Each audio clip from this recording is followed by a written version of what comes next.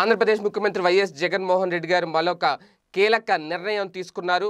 ఒక రకంగా చెప్పాలంటే విజయవాడ అలాగే గుంటూరు పేద ప్రజలకు ఒక శుభవార్త చెప్పారనే చెప్పాలి. అది ఏంటి అంటే ఆంధ్రప్రదేశ్ ప్రభుత్వం రాజధాని అమరావతి నిర్మాణం కోసం రైతుల నుండి సమీకరించిన భూమిలో 1251 ఎకరాలను ఆర్థికంగా వెనకబడిన వర్గాలకు ఇళ్ల స్థలాల కోసం కేటాయించడం జరిగింది. ఇది దీనికి సంబంధించి ఉత్తర్వులు కూడా జారీ చేసింది ప్రభుత్వం. అంటే మొత్తం ప్రభుత్వం దగ్గర ఉన్న ఎకరాల్లో 1251 ఎకరాల్లో 54,037 మందికి ఇళ్ల స్థలాలను, అంటే నవరత్నాల్లో చెప్పినట్టు పేదలందరికీ ఇల్లు, నవరత్నాలు పేదలందరికీ ఇల్లు అనే పథకం ఏదైతే ఉందో దాని కింద ఈ 1251 ఎకరాలని కేటాయించబోతున్నారు. అయితే ప్రభుత్వం పేదలకు కృష్ణానదికి రెండో పక్కన విజయవాడ నగరపాలక సంస్థ పరిధిలో స్థలాలను కేటాయించడంతో పాటు తాడేపల్లి అలాగే దుగ్గిరాల, మంగళగిరి, పెదకాకాని గ్రామాల్లో కూడా స్థలాలను కేటాయిస్తుంది.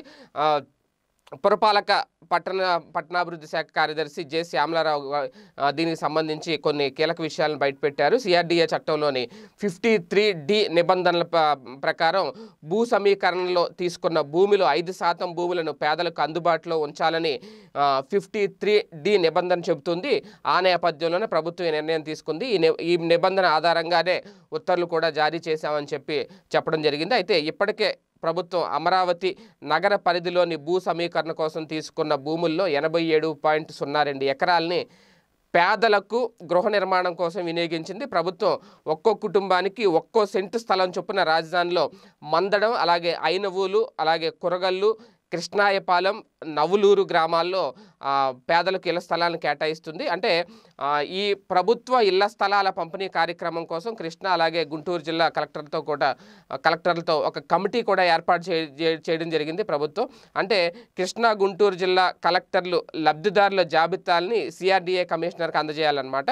కుటుంబంలోని మహిళల పేరు మీద 1 సెంటు చొప్పున స్థలం కేటాయిస్తూ ప్రభుత్వం పట్టా ఇస్తుంది.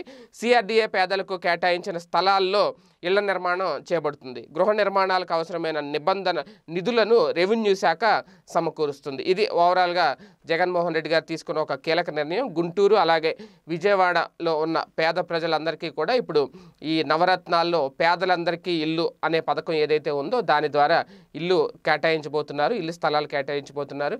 రేపు ఉగాది నాటికి ఈ కార్యక్రమాన్ని పూర్తి చేయాలని కూడా ప్రభుత్వం భావిస్తున్నట్లు తెలుస్తోంది. ఈ వీడియో గనుక మీకు నచ్చినట్లయితే లైక్ చేయండి, షేర్ చేయండి. మరిన్ని వీడియోస్ కోసం మా ఛానల్ను సబ్స్క్రైబ్ చేయండి.